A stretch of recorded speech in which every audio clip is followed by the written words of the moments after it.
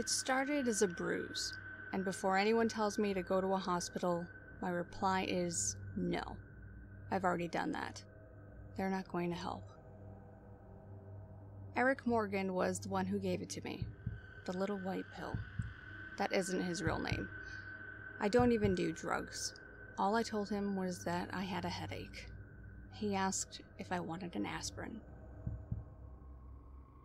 Eric and I work together. He has a problem. It's apparent if you know the signs. The first indicator is how emaciated he is. It's not a nice way to describe a friend, to be sure, but it's the truth. He made himself that way. A wiry frame with wrapping paper for skin. His face is gaunt, all boxy angles of skull. Sometimes there are visible places, sores where he's picked away too much. Band-aids for tape hold the package all together.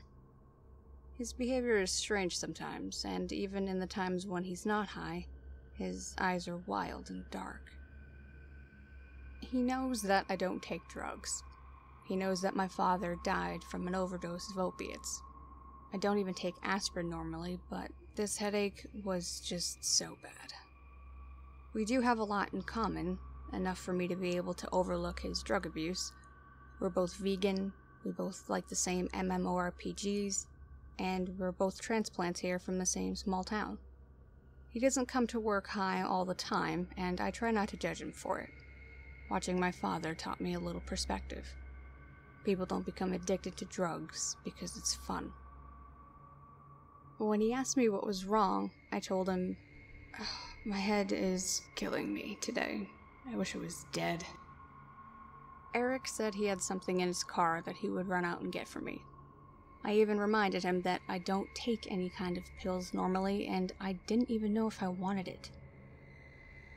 It's just an aspirin. Don't be a baby. So, I took it. Yet the headache continued throughout the day. My boss visited my cubicle around noon. Her style sense may be lacking, given her penchant for wool suits, but her business sense is very forward-thinking. As soon as she realized I wasn't feeling well, she sent me home. I can probably make it to the end of the day, I suggested. She sighed and crossed her arms, drumming her fingers across the sleeve of that itchy-looking brown suit. Now, Scott, you know the rules. Happy employees are productive employees. The ill employees go home and rest because they are not as productive. Come back when you're feeling better. So I thanked her and headed out the door.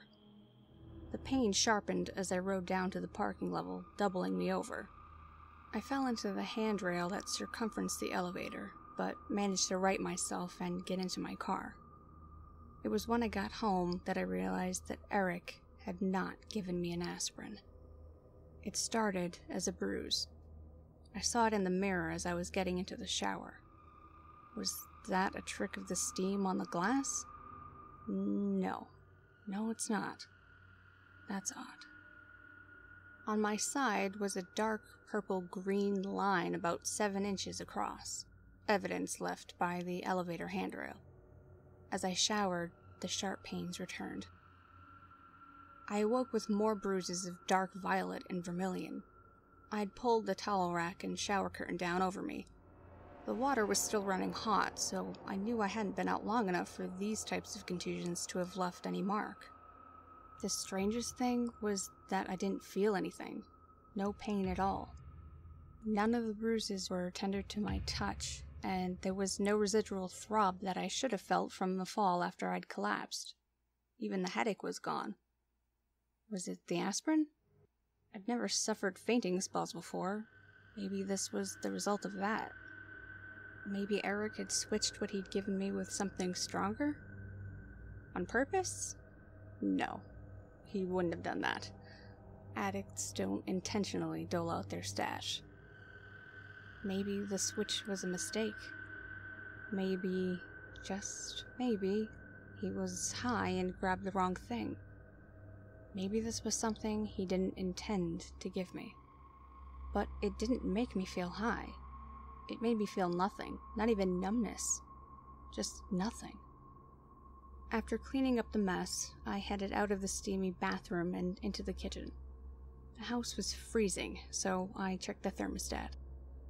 I hadn't turned on the air when I arrived home.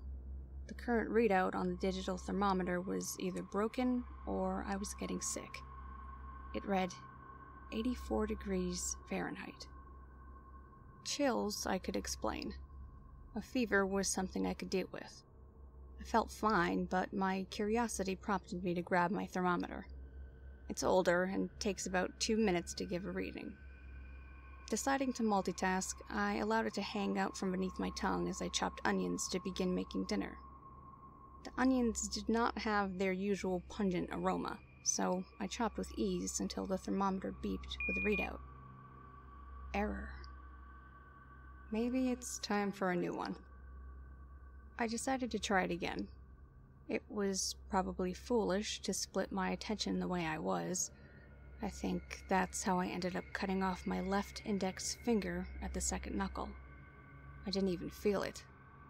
Wrapping my hand in a kitchen towel and putting the finger in a bag of ice, I headed to the emergency room. All eyes were on me as I entered through the ER doors. I must have been a sight with that bag of ice and multiple bruises.